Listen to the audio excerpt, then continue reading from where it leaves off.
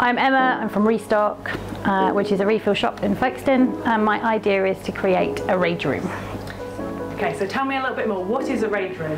So taking e-waste, which is electronic waste, printers, computers, keyboards, and things that are made up of lots of tiny components, and putting them in a room, and then going out and taking out all your frustrations and angers with them, with various items while playing your music of your choice. So basically smashing things up, yeah.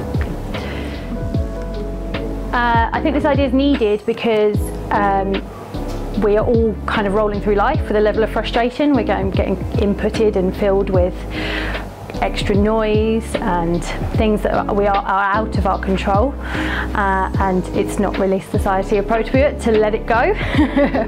And then blend that in with the fact of being able to break up our e-waste and then distribute that to the places where it can actually be recycled and reused.